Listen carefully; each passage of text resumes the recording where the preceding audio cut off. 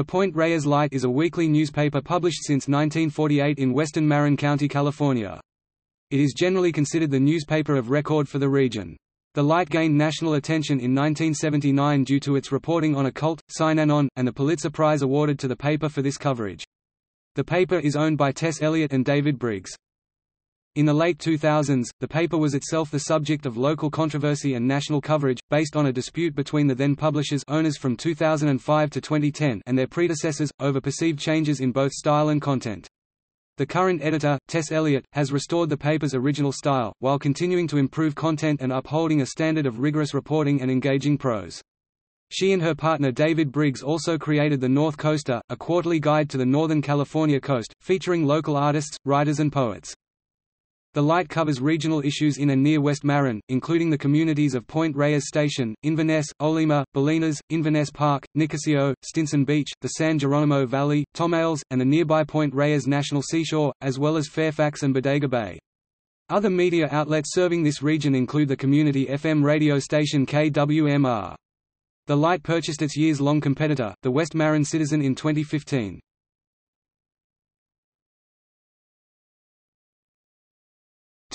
History. Dave and Wilma Rogers on March 1, 1948, founded the paper as the Baywood Press, a name it retained for its first 18 years. At first, the paper was published in neighboring Inverness but moved to Point Reyes Station, present Pop. 750 within a year. Its coverage area, which consisted of 14 small towns spread over 400 square miles 1,000 square kilometers, is known as West Marin. It was renamed the Point Reyes Light by publishers Don and Clara May DeWolf in 1966 after the Point Reyes Lighthouse. For many years the logo in the newspaper's banner and masthead has been an image of the lens and upper structure of the lighthouse. In 1951, Al and Madonna Bartlett, both experienced newspeople, bought the newspaper. Although they were one of the paper's few owners to ever make a profit, they sold it in 1956 to George and Nancy Sherman. In 1958, the Shermans sold the Baywood Press to Don and Clara May DeWolf, who on September 8, 1966, renamed it the Point Reyes Light. Don DeWolf later explained that he grew tired of out-of-town advertisers asking, "Where the hell is Baywood?" DeWolf owned the newspaper 13 years, counting on a commercial print shop to help keep the business profitable. In 1970, however, the DeWolfs sold the Point Reyes Light to Michael and Annabelle Garhagen. The Light in those days was still printed in-house on a 1910 flatbed, Webb Goss press. Production was laborious and expensive, and after 6 years of financial frustration, the Garhagens sold the newspaper to David and Kathy Mitchell, who had both previously worked for other newspapers. With their first issue in August 1975, the Mitchells converted the Light from hot type to offset reproduction, farmed out the printing, and sold the old Goss press for $1. By using modern production techniques and a central printing plant, the Light eventually was able to make a small profit. When the Mitchells divorced in 1981, they sold the Light to Rosalie Laird and her short-term partner Ace Ramos. Laird owned the Light from October 1, 1981, to December 31, 1983, when David Mitchell reacquired it through a default action.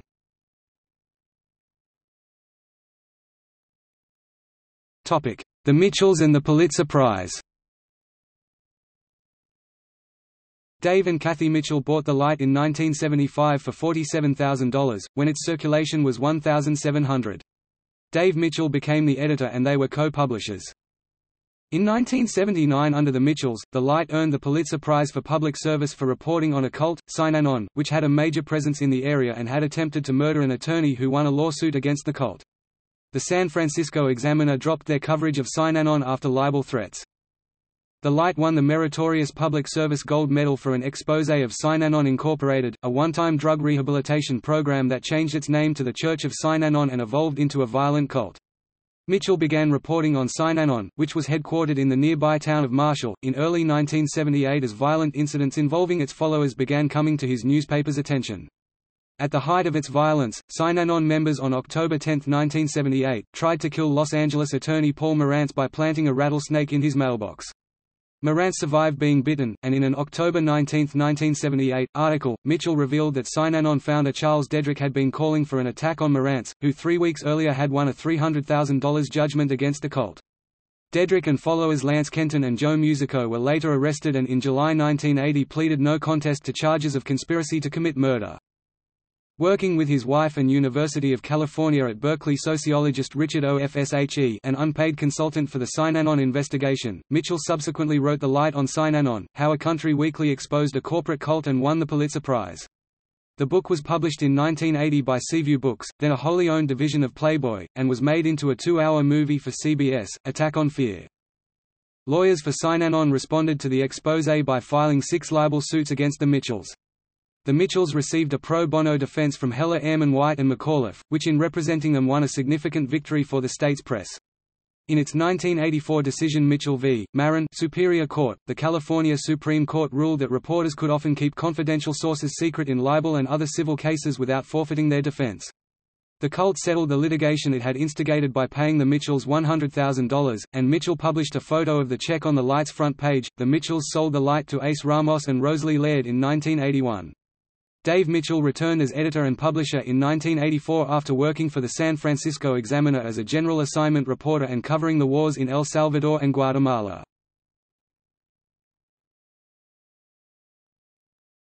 The Light's accomplishments.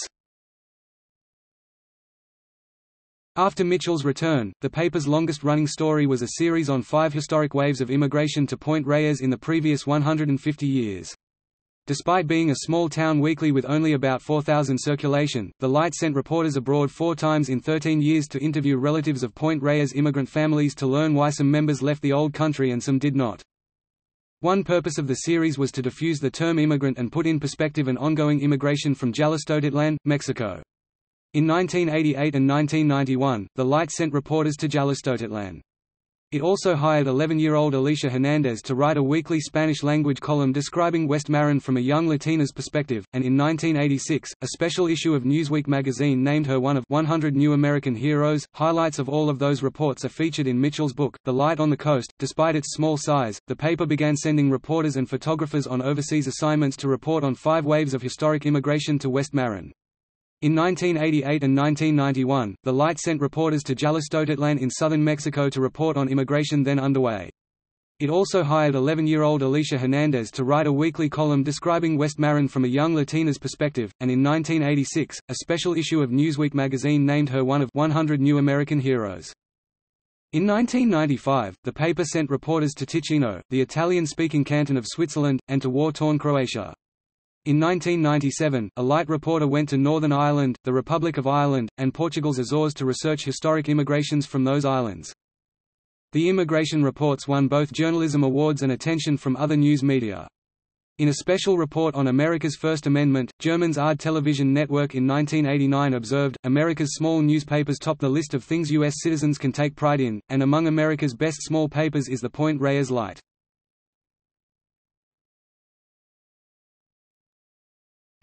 The Plotkin Era.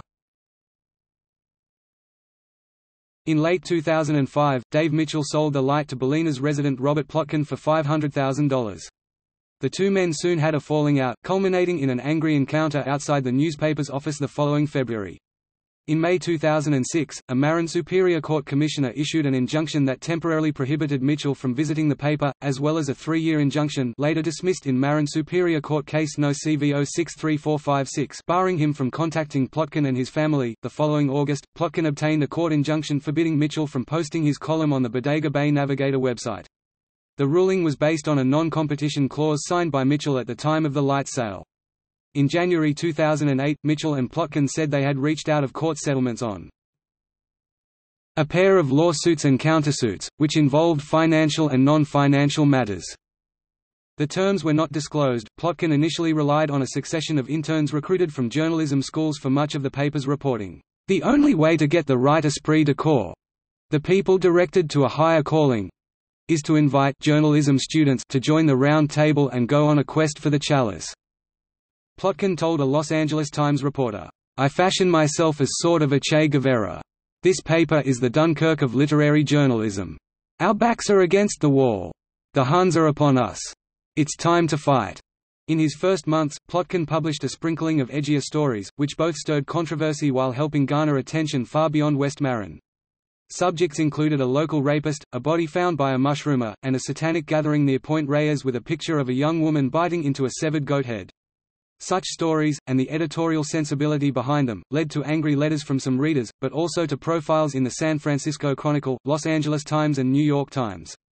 In June 2006, Plotkin wrote editorial apologies for 2 items, a photo of young teens dancing in a manner that some saw as suggestive and for coverage that seemed to dismiss efforts by local merchants to encourage local shopping. The latter resulted in several merchants refusing to sell the next issue. During his first year, Plotkin wrote fewer editorials than Mitchell and less about the community. He sometimes took an unorthodox approach, such as publishing pictures of and by his children, as well as a 1920s essay by T. E. Lawrence.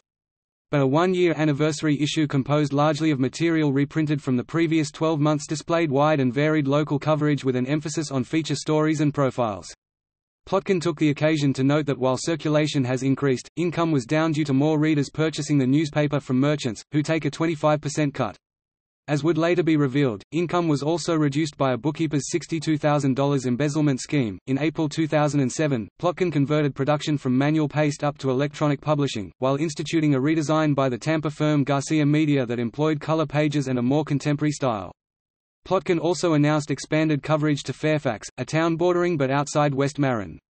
These changes further galvanized the newspaper's critics, who complained that the Light had lost its regional focus, local voice, and historical roots. A competing newspaper, the West Marin Citizen, debuted on July 5, 2007, following a pilot edition in June, published by Bodega Bay Navigator publisher Joel Hack, edited by former Light managing editor Jim Kravitz, and staffed by several of his former colleagues.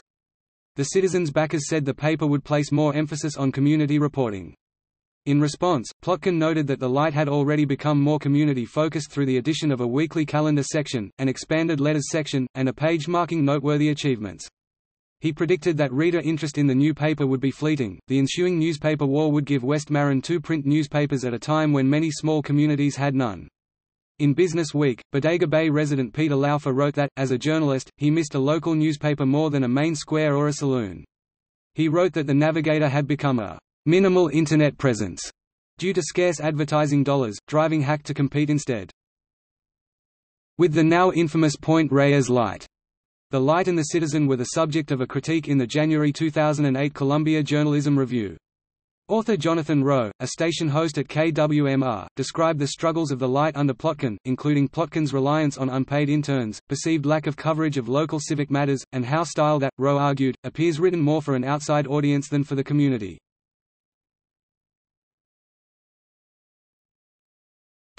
Financial struggles and the creation of the L3C. In 2008, the Light's income dropped 37%, resulting in a loss of between $5,000 and $15,000 a month. In a January 2009 editorial, Plotkin wrote that the Light had been hit by some of the same factors affecting the entire sector, including the economic downturn, a loss of retail and real estate advertising, as well as classified advertising that had shifted to Craigslist. With credit difficult to obtain, Robert Plotkin and his wife, Liz Plotkin, sought a buyer and considered 2 offers, from a local newspaper chain, Marinscope, and a locally owned limited liability company called Mount Vision Associates, which proposed merging the Light and the Citizen. Neither deal panned out. While the numbers under negotiation were not disclosed, Plotkin wrote that in 2005, he had purchased the Light and a sister publication, The Coastal Traveler, for $500,000. By 2008, he estimated that the value of the Light alone was $274,000. The potential sale to Mount Vision was also hampered by the terms of the proposed deal. Plotkin wrote that the LLC only offered to buy the Light's name, website and files, leaving me with all the liabilities, including cyclical bills and taxes. He wrote that the deal would have also involved firing the entire staff without severance pay. The 3 members of Mount Vision, including author Philip Fradkin, responded in a Citizen guest column that their offer was based on an appraisal conducted by the former publisher of a regional weekly newspaper who had studied the Light's books.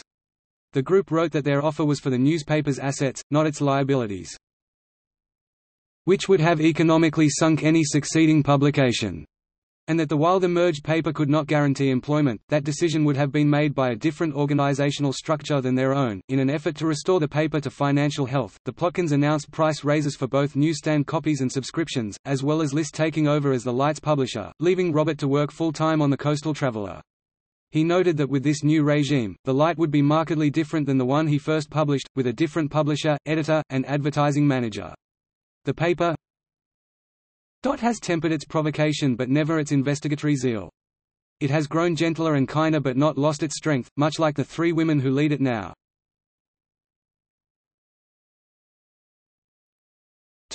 The Marin Media Institute. On May 21, 2010, the Light was sold to the Marin Media Institute, and now operates as a low-profit limited liability company.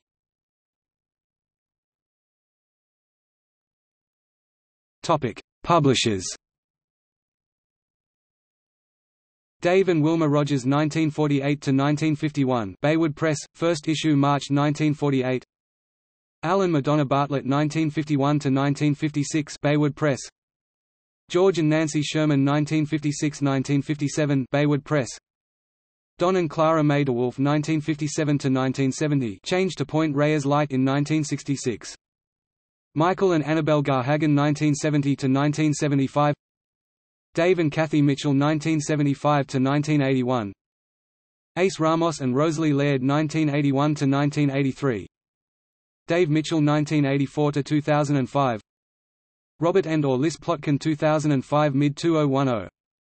The Marin Media Institute 2010–2015 editor Tess Elliott. David Briggs and Tess Elliott 2015–present.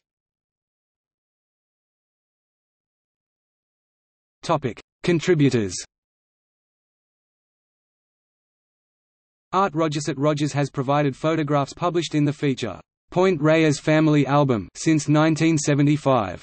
The album's pages include portraits of babies and newlyweds, panoramic photos of multi-generation family gatherings, and then and now pairings showing the passage of time in local families and places. One of Rogers' 1980 photos for the album, of a local couple holding 8 puppies, was used by Jeff Koons as the basis for a sculpture called String of Puppies. Quote, after Koons put several of the sculptures on sale at a New York gallery, Rogers sued for copyright infringement, winning at the district court in 1990 and winning an appeal in 1992. See Rogers v. Koons. The case was eventually settled out of court and is frequently referred to in articles on the appropriation or transformative reinterpretation of one artist's work by another. Dewey Livingston. Dewey Livingston is a celebrated historian and the author of Nicasio, the historic valley at the center of Marin, Tamalpay Trails and Point Reyes Peninsula, Olima, Point Reyes Station, and Inverness. Victor Reyes writes a biweekly column in Spanish on Latin American issues of local relevance, which also appears in English translation. Loretta Farley, of the National Park Service, reports on park happenings and natural events.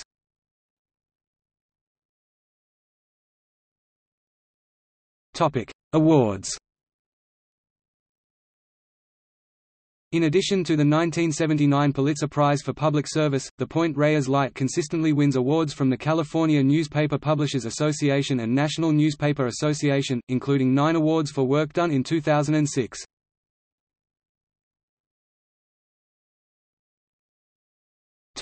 Notes.